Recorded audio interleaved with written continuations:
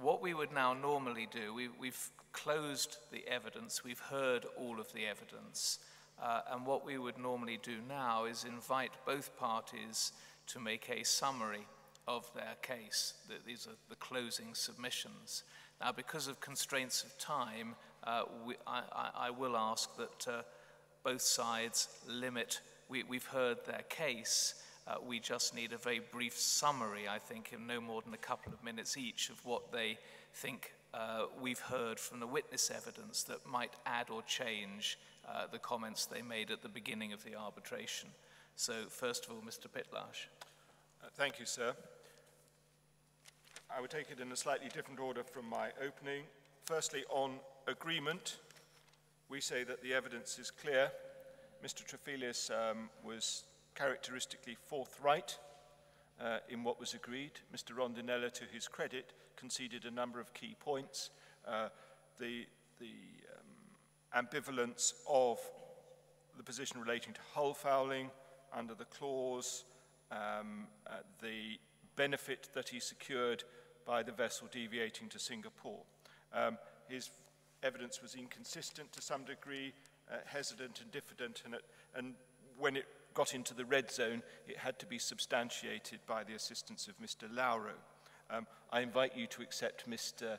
Trofilis' evidence on the agreement, and if you accept all of that evidence, then you don't need to consider the other issues. Because within that is an acknowledgement that the Paranagua problem was one which the Charterers agreed to waive their claims, for it is their claims, not mine, that we're really dealing with. Even if you're against me on the final point, I think it is now clear that the time spent going to Singapore was clearly for Charterers' account. Less clear, perhaps, although if you accept that Mr. Trofilis is right, the Singapore expenses are recoverable as well. On off-hire, with all due respect to Mr. Lauro, even his considerable talents and eloquence could not even begin to articulate a case on that.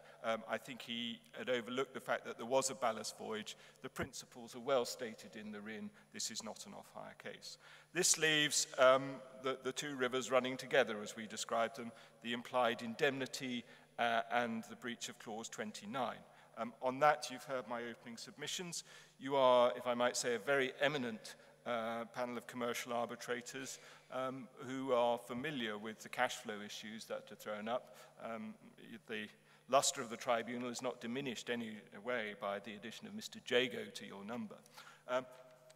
Think about it this way. If you were to, 2 points I'd make and then I'll close. Firstly, the Kitzer and related cases all concern a period of about 20 days. We're talking about 40 days. Now, Paranagua might have its special problems, but if you look, and you know from your commercial experience, all the clauses have something between 20 to 25 days as the tipping point. Why is that? Because people know that it's clear once you get beyond that point, that is something caused by the Charter's orders. Think of it this way. Where do you draw the line? If it's 30, 40, 50 days, you are, to borrow a phrase from another context, allowing the charterer to use the vessel as a floating warehouse. The owner is entitled to his hire. If the charterer chooses to leave the vessel static for, let's say, 60 days, the owner is entitled to obtain his hire. If you allow the charterer for beyond what I call the tipping point, to accept, to be able to run a breach of warranty case, then the owner will always have that hire which he earns diminished by the amount of that claim. Now, within the Coral Seas, as with many of these construction cases, there are appeals to commercial common sense and fairness. It cannot be fair that a charterer can choose not to utilize a vessel and see the amount it's bound to pay us, or the amount that the owner yields from that choice, diminished by a breach of warranty claim. So on the construction point, you have enough to distinguish the Kitzer. You are not bound, and the Coral Seas is unsound in urging parties to look at what should have been said. There is good authority that that is not a helpful approach to textual analysis. Those are my submissions, sir. Thank you. Mr. Lauro. Yes.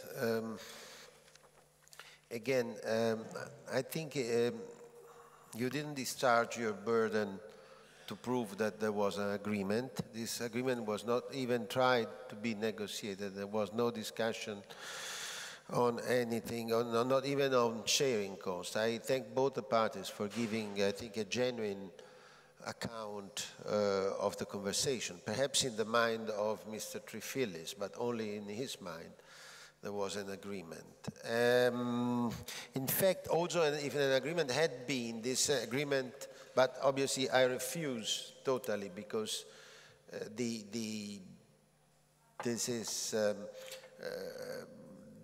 burden has not even been tried to be discharged in this respect. But in the hypothetical case there had been agreement, this would have not been a valid agreement because there wouldn't have been any consideration. The maintaining the vessel in efficient conditions is an obligation of the owners. And when you say, Mr. Pitlarch, that this was for the benefit of the charters, I think this is not correct because might have been avoiding problems to the charters, but this was again for the benefit of the owners who would have been liable otherwise. In case this excessive underperformer would have been maintained for 1 year, which is the minimum last time of the charter party. I'm very intrigued by you are trying, I think, in some way to make a new law. You are saying that perhaps 26, if my understanding is correct, 26 waiting period in the port is acceptable after the Coral Sea decision, which actually covers, except for the number of days, this case perfectly, fits perfectly to this case. And 40 days would be out of a limit. And, you know, I would leave the answer to your question or to your proposal to make the law in this respect to the tribunal. If the tribunal believes that we should put a limit to the time that a vessel, which is, as I understand, should be somewhere between 26 and 40 days, I'm sure that we would have to accept this. And but I suspect this may not be the case in this arbitration. So again, on the off-hire clause, I repeat my previous comment. I think the vessel was in off-hire, but in any way the charters are entitled to claim as damages all this amount. So that's it.